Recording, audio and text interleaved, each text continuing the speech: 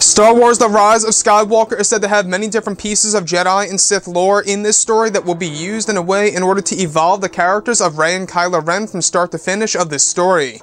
This is Mike Zero. If you guys are new to the channel, do make sure to subscribe to see future Star Wars content. Now, one of the great things about Episode 9 that we did not really get in The Last Jedi to a great extent is, of course, Jedi and Sith lore that would actually be explored in order to really give us a greater explanation of what really happened many years ago prior to the events of the prequel trilogy era. And that's exactly what J.J. Abrams is going to be tapping into Episode 9. You know, Kylo Ren is going to have a lot of artifacts, Rey is going to have a lot of artifacts as well in this movie that's really going to push them forward throughout the story. Now, these past couple of weeks or so, we've been learning a whole lot more about this film, and when it all comes down to one of the concept art descriptions, this is where things begin to get very exciting for the character of Supreme Leader Snoke's master. Now, specifically, a description of Kylo Ren and his Knights of Ren walking across a large stone bridge that eventually leads to the Dark Spire, which is said to be the location of the origins of the dark side and the shrines of the Sith.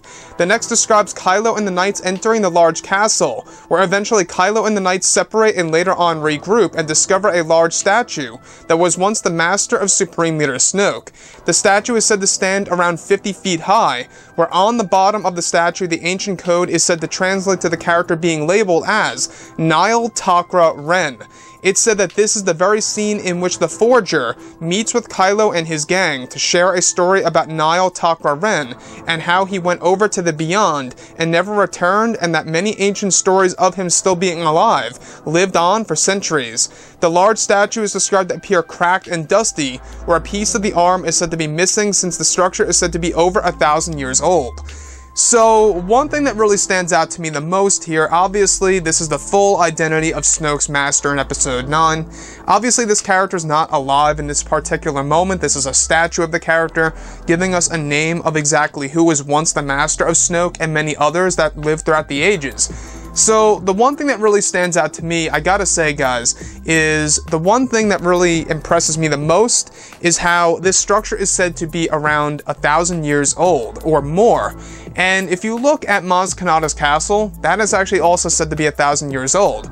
So, this whole entire castle structure that is said to be the Dark Spire, it is indeed the location of the origins of the dark side, and of course, the shrines of the Sith. And within the shrines of the Sith, which by the way is basically an inversion or the equivalent of the Land of Warriors over in the Lost City, this particular scenario involves Kylo Ren and the Knights of Ren discovering basically a graveyard of ancient Sith Lords, as well as more recent Sith Lords like Darth Vader. And all these different statues have, you know, different ancient Sith code written on those statues, delivering their full identity and a little bit of their backstory, and even some artifacts and objects that were left behind that are stored within each and every statue. And the Forger, by the way, is this guardian, if you will, of the Dark Spire, as well as a creator of certain helmets of Kylo Ren and the Knights of Ren, and even made helmets of ancient Sith Lords. So you can already tell how old this character really is. It's most likely, you know, a dark side version of Maz Kanata, obviously. I think that's what JJ's really getting at here. You know, the Forger, I believe that we saw him briefly in the teaser trailer. You do see, like, this furry hand fiddling and welding together the Kylo Ren helmet. But I want to go over the name, alright, being referred to as Nihil Takra Ren. Now, Takra is obviously the middle name of Snoke's master, and what's really intriguing to me about this is that, like I've said before, Nihil is obviously a direct callback to the character and Sith Lord, Nihil Ren of the Star Wars EU. So Nihil, you know, Darth Nihilus, I should say, Darth Nihilus of the EU is basically a callback and served as inspirational material for the character of Nihil Ren in Episode 9. So Nihil Takra Ren, I'm not quite sure what the significance of Takra really means. I'm not quite sure if that actually is connected to a certain species within the Star Wars universe. We'll have to wait and find out. Beyond and never returned, and that there's a lot of legends out there that lived on for years, from what's explained, that he is still still alive. Whether or not that's true, we'll have to wait and see. Maybe he's actually dead, maybe he's really alive.